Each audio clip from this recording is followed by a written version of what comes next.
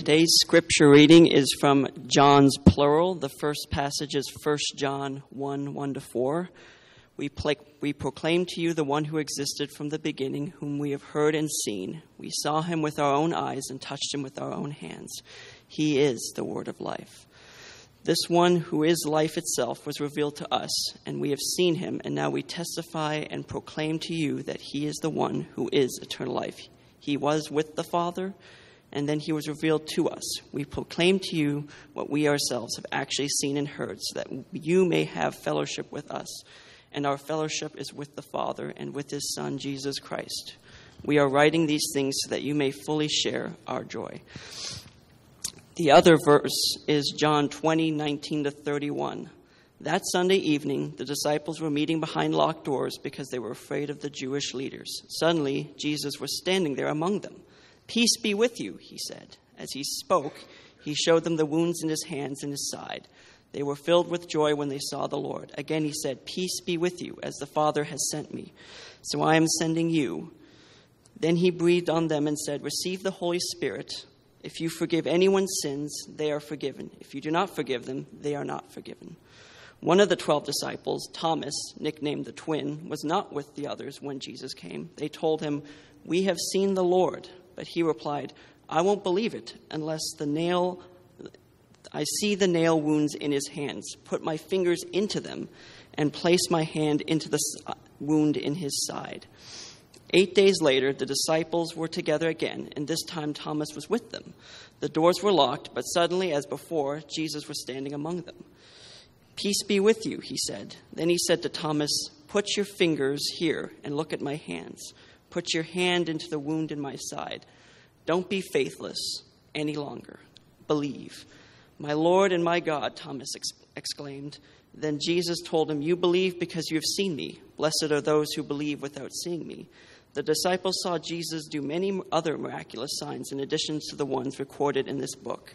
But these are written so that you may continue to believe that Jesus is the Messiah, the Son of God, and that by believing in him, you will have the power of his name.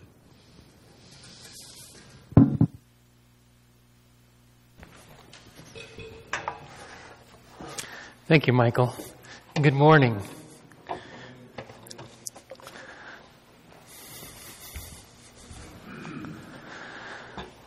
Well, last week and this week have been such great times of celebration together. We celebrated the fact that Jesus went toe-to-toe with death on our behalf. We celebrated the resurrection of Jesus with the biggest breakfast I think I've ever had. So thank you for everyone that contributed to that. And this morning, what a joy to celebrate the baptism of Gordon in his decision to follow Jesus in the waters of baptism. These celebrations are some of the highlights of living our Christian faith. But between these celebrations, what do we do when we're haunted with questions and doubts, with the hard blows of life? What do we do when disillusion settles over us because of the experience of following Jesus didn't measure up to our hopes? Our gospel reading this morning brings us face to face with Thomas, who wrestled with these very kinds of things. So what can he teach us about developing deeper faith in those shadowy moments between those times of celebration? Now, the Gospels don't give us a very broad picture of the life of Thomas. He's only mentioned once in the Gospels of Matthew, Mark, and Luke, and only as one of the names of the 12 disciples. And in the book of Acts, we learn that he was present when the disciples chose a replacement for Judas, but that's it. Now, in the Gospel of John, he shows up 4 times, most famously in the passage we read today, which has earned him the nickname Doubting Thomas, unless I see the nail marks in his hands. But every time John mentions Thomas, he notes that Thomas had another name, and that other name was Didymus. Thomas is Aramaic, and Didymus is Greek, and they both mean exactly the same thing. They mean twin. That's the meaning of his name. So Thomas had a twin sibling.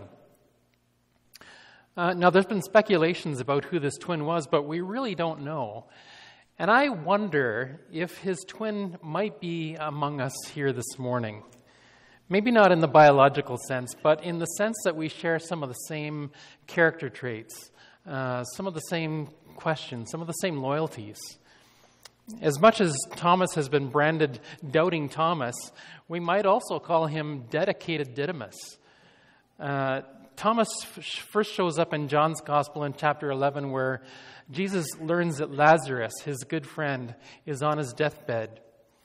And Jesus wants to go back to Lazarus in the village of Bethany, but the disciples object. They're saying to him, Jesus, the Pharisees, they just tried to stone you in that village. Why in the world would you want to go back there?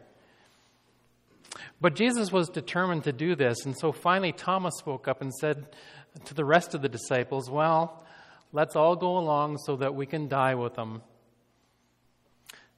You wouldn't be wrong to think that this isn't a very enthusiastic response. They just don't see the point of going back, and it's dangerous for Jesus. And by now they've come to realize that Lazarus has actually died. But understand or not, Thomas has decided to stick with Jesus through thick or thin. As far as he's concerned, it's a bad idea, but if Jesus is going, he's going with him. And he convinces the rest of the disciples to go along as well.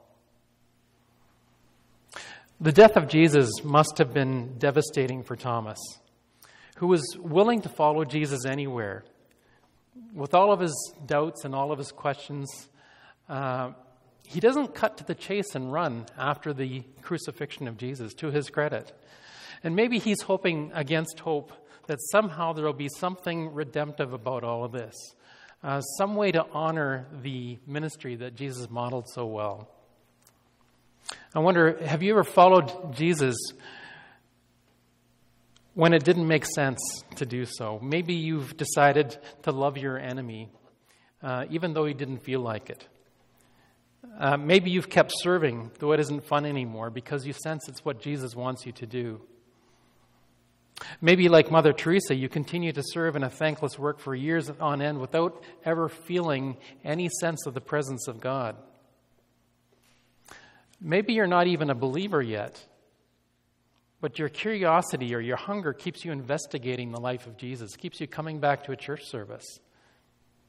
If any of these describe you, maybe you're related to Thomas, the dedicated follower. Following even when it's hard, even when it makes little sense, even when we're not fully committed, is one of the ways that we deepen our faith. We don't get very far just by talking about Jesus. We need to go where he goes and do what he does. That's how our faith grows deeper. Now, the next time Thomas shows up in John's Gospel is at the Last Supper. And Jesus has washed the feet of his disciples. He's predicted the betrayal of Judas. He's predicted the denial of Peter, so it's kind of a heavy mealtime. And then he tries to encourage the disciples by telling them that he is going away to prepare a place for them.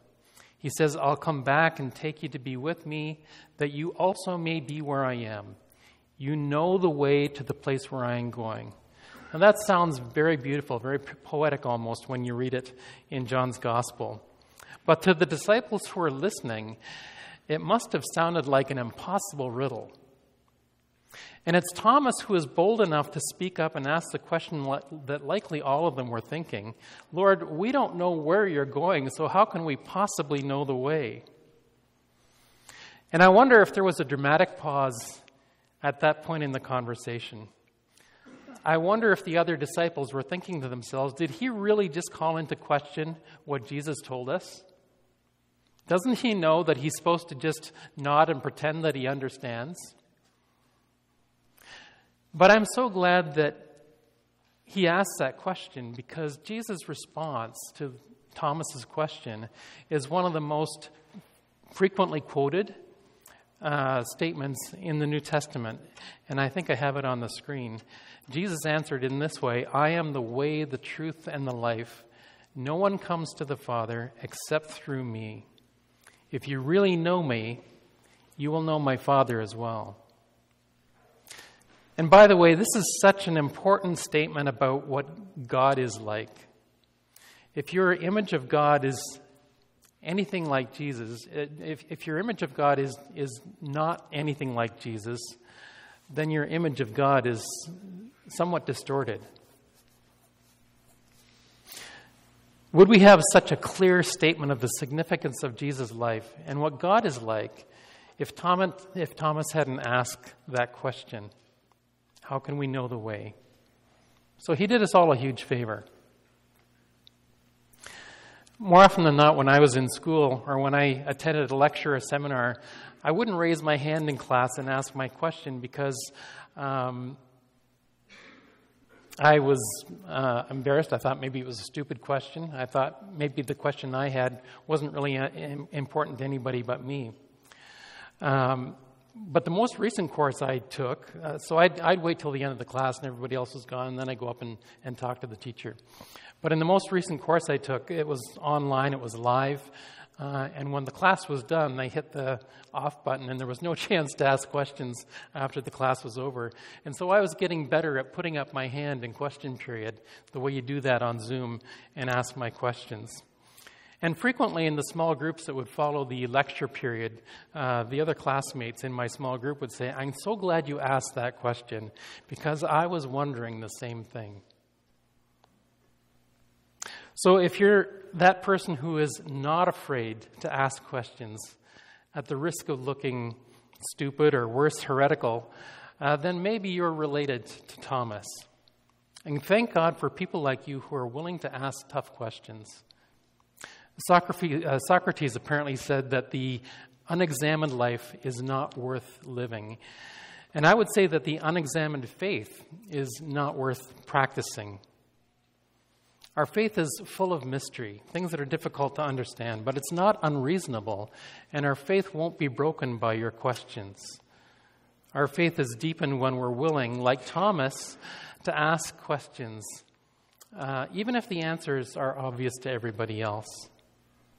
But our questions have to come from a place of honest curiosity, not from a place of scorn, not from a place of mocking. That's not really questioning. That's just criticizing. By the way, if you have questions about the gospel, you may want to sign up for the small group that I'm leading starting next week on the veracity of the gospels. Can we trust them? Do we know that they're reliable? We'll be meeting from next Sunday till the middle of June. So if you're interested in that, come and join us here 7 o'clock on Sunday evenings. There's so much we can learn from Thomas, but when we put the few descriptors that we have together of him, you kind of get the picture of a glass half empty kind of a guy. Well, let's all go out and die with Jesus. Jesus, how can we go where you are if we don't even know where you're going? I won't believe it unless I see the nail scars, or unless I touch the nail scars in your hands. Sometimes pessimistic people will withdraw when life gets difficult. And Thomas was undoubtedly devastated at the death of Jesus.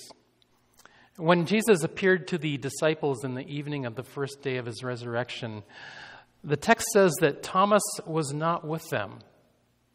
Now, we don't know where he was, but he couldn't have been very far because the other disciples came and told him about their appearance, that they're meeting Jesus. But why wasn't he there when all the disciples were gathered? Was he too grief-stricken? Did he feel like he just needed to be alone? Did he chafe at the thought of eating and drinking and socializing with the rest of the group when his whole life had been turned upside down? We don't know for sure. What we do know is that the Lord appeared to the disciples when they were gathered, but the Lord did not appear to Thomas while he was alone.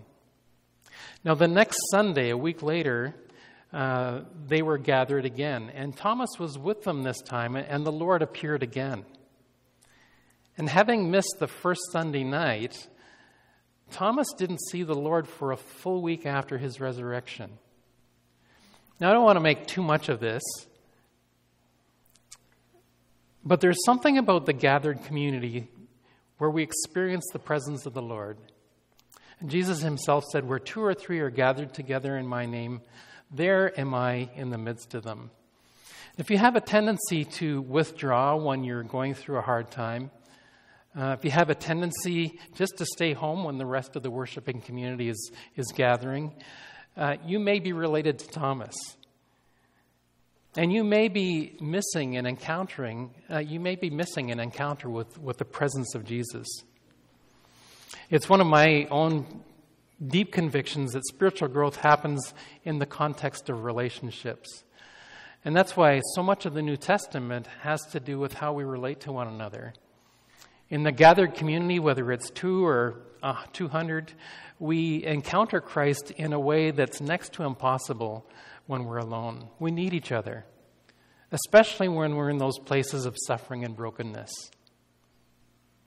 It's in our relationship with others that we encounter the living Christ. We come finally to Thomas's extreme skepticism that earned him the name Doubting Thomas. And to be fair, he wasn't the only disciple who'd had doubts.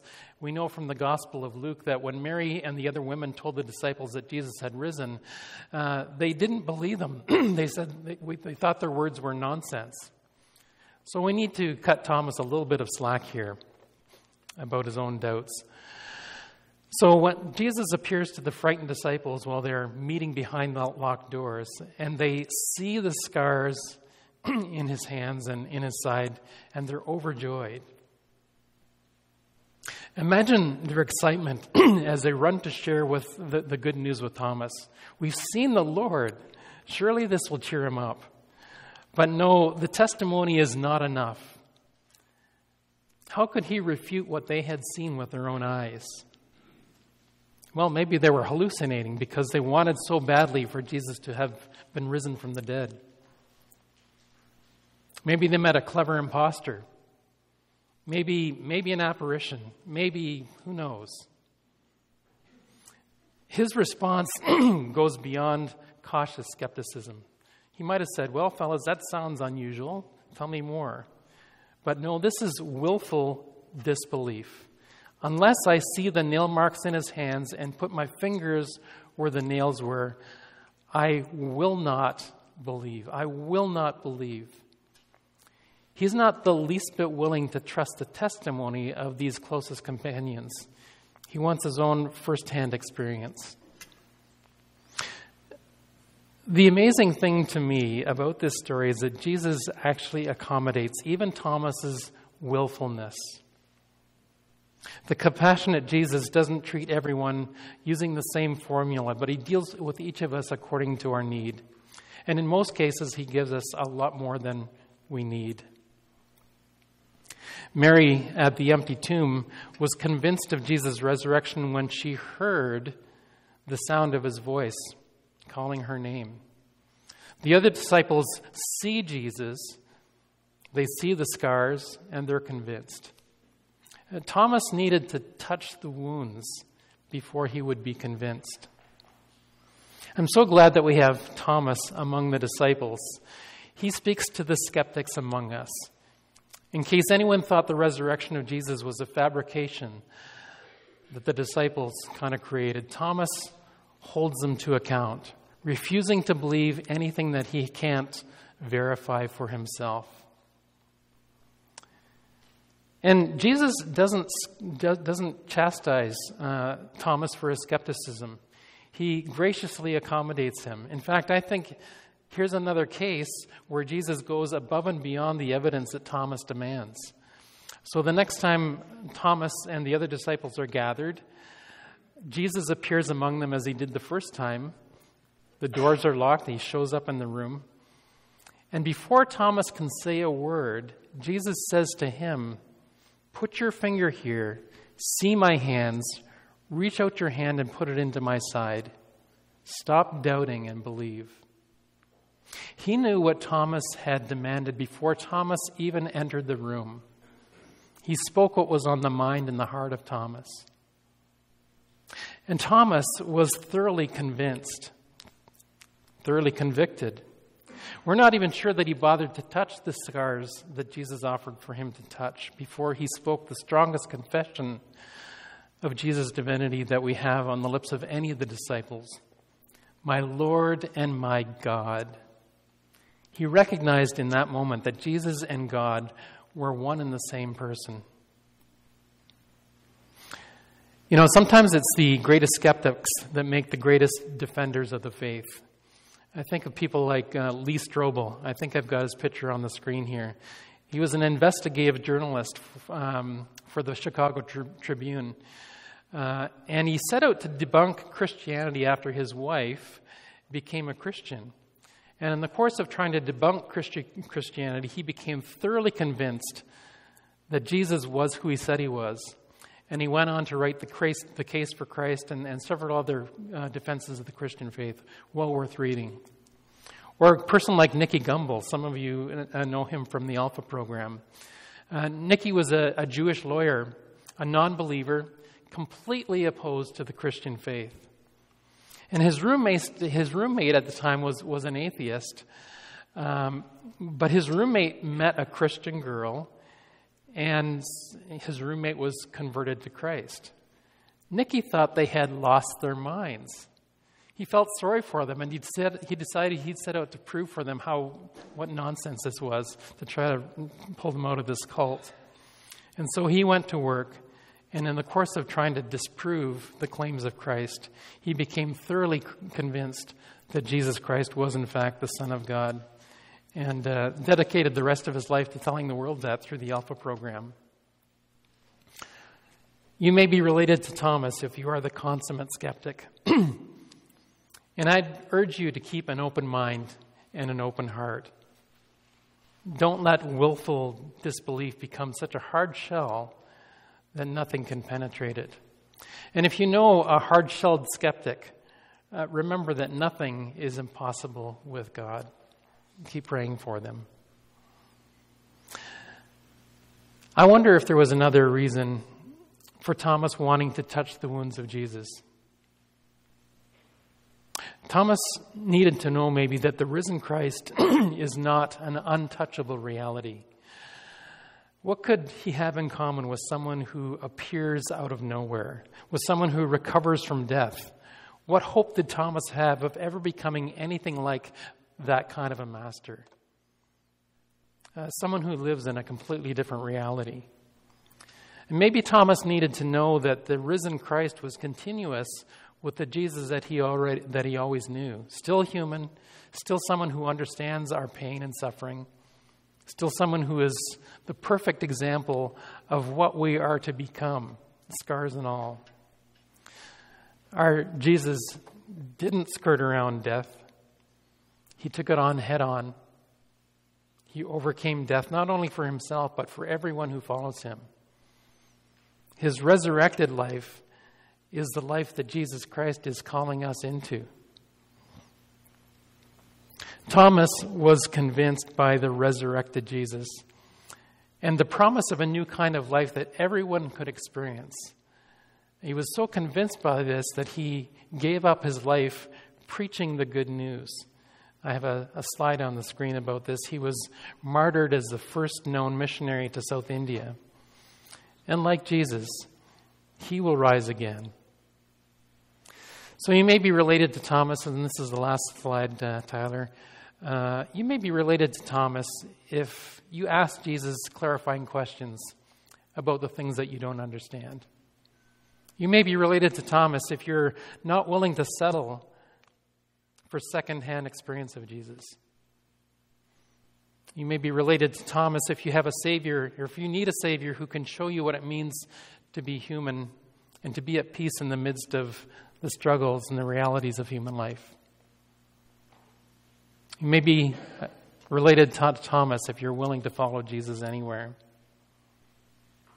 And this morning I want to say, take heart, friends. There's room in Jesus' fold for a doubting Thomas.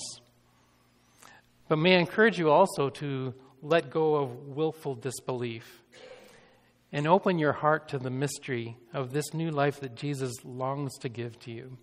If you've never made a confession of faith and you feel the Spirit tugging at your heart this morning, there's still water in the tank. It's not too late to be baptized. We'll wait around. I've got dry clothes in the closet, extra towels. And while we're singing the last song, here in just a moment. I'll call you up, Lindsay. If you want to be baptized this morning, there's water in the tank, and we'd be happy to stay around. But again, be generous in your response to God. Ask your questions, but not out of a place of scorn, out of a place of true curiosity.